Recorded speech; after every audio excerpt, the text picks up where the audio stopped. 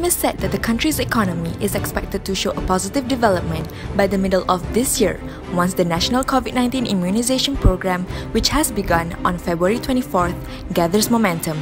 Malaysian Academy of Sciences fellow Datuk Dr. Madeline Burma said economists predicted that Malaysia would be able to revive its economy starting the third quarter of this year, depending on the smooth implementation of the vaccination programme. She said that this is in line with the forecast issued by the Economic Planning Unit, which expects the country's economy to recover around 4.5% to 5%. Madeline said the services sector was one of the sectors that needed to be given priority in the vaccination program, besides the manufacturing sector to help increase production rates. She hopes with the National Immunisation Programme underway, the country's tourism and export sectors could also be mobilized again to open more economic opportunities for industry players. Madeline said investments from international pharmaceutical companies in the research and production of the COVID-19 vaccine in the country could help reduce the unemployment rate.